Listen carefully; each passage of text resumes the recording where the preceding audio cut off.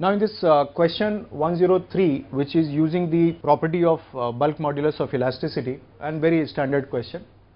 The approximate depth of an ocean is 2700 meter. The compressibility, now you see compressibility is just inverse of bulk modulus of elasticity. So you can use the standard formula of bulk modulus of elasticity as well. The compressibility of water is this much, and density of water is 10 to the power 3, which is the standard value.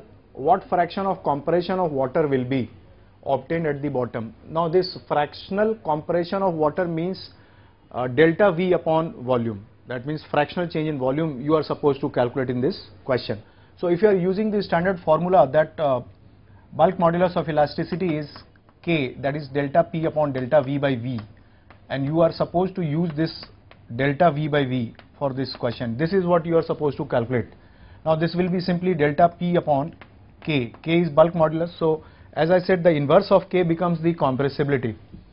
Now compressibility value has been given to be 45.4 into 10 to the power minus 11. And what is this delta P? That is change in pressure. So you can use the standard formula for change in pressure as rho GH. Now what is rho? Rho is given to you 10 to the power 3. G value I am taking say 10, and H value has been given to you in the question as 2700 meter, as you can see here. So this is 2700. You calculate all of them together and you will be getting the standard answer, this 1.2 into 10 to the power minus 2. So I am marking answer 4 for the answer of question number 103. Now let us switch over to question number 104.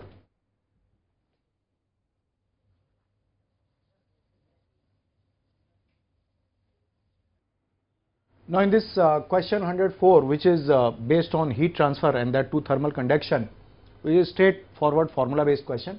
It says that the two ends of a metal rod are maintained at temperatures 100 degrees Celsius and 110 degrees Celsius. The rate of heat flow has been given to you. I can straightway use the standard equation that the rate of heat flow, say I denote by Q dot, that is equal to Ka, temperature difference, upon the wall thickness L.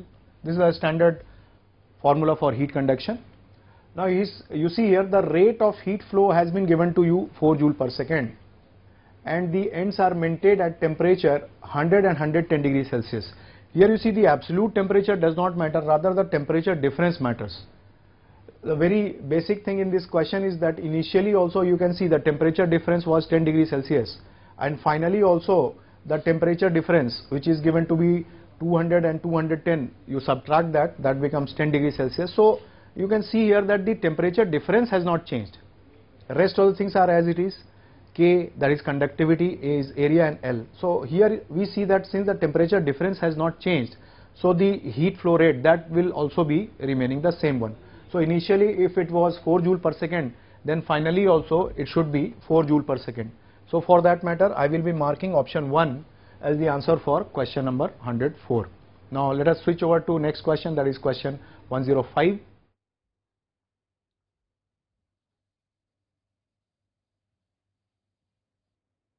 Now in this question 105, as you see, it's a straightforward application of calculus in mechanics, and it reads that a particle of unit mass undergoes one-dimensional motion such that its velocity varies according to the relation. You see here velocity as a function of x has been given. Here beta and n, they have been given as constant, and x and v, they are variable. Now it has been mentioned where beta and n are constant and x is the position of the particle. Now they are wanting that what is the acceleration of the particle as a function of x. So you see here the acceleration has a standard expression as v into dv by dx. I am not using dv by dt because you see v has been given as a function of x.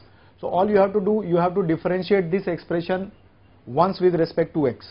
That is beta minus 2n will be coming forward, and the power will be x raised to the power minus 2n minus 1, that is dv by dx.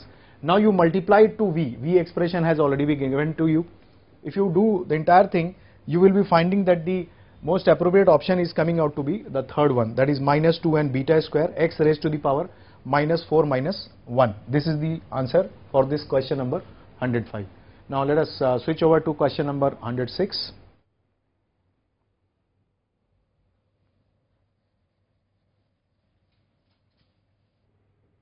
Now in this question 106, which is based on ray optics and that too the prism formula, a very standard question. If you see the question, it says that the refracting angle, that is angle of prism, is A and refractive index of the material has been given to be cot A by 2.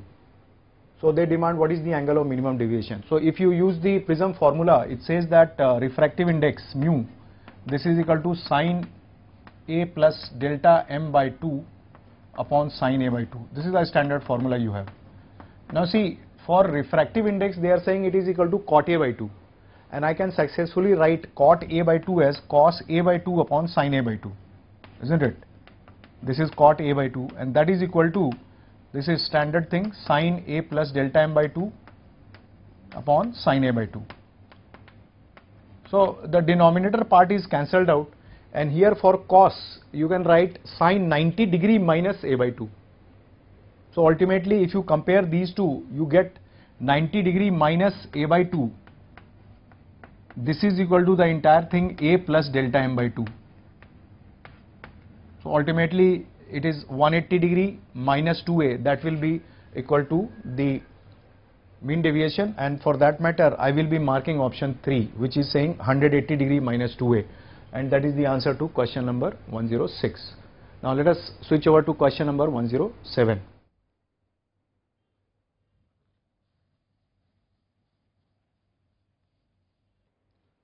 Now in this question 107, which is based on simple harmonic motion, and the question is very standard one in the sense it has been asked several times in the previous year. It says that a particle is executing single harmonic motion along a straight line. Its velocities are at distances x1 and x2 from the mean position as v1 and v2. You see, this is a kind of question which is expecting from you that you write down the standard relation between the velocity and the position. This is written as omega under root a square minus x square, if you remember. Now here you see two equations you can form, and for finally omega you can write as 2 pi by t. What you can do here is that v1 square is equal to, you can write omega square by a square minus x1 square, and v2 square is equal to omega square a square minus x2 square. This is the way you will write. These are the two equations you are forming. Now you subtract these two and put omega is equal to 2 pi by t.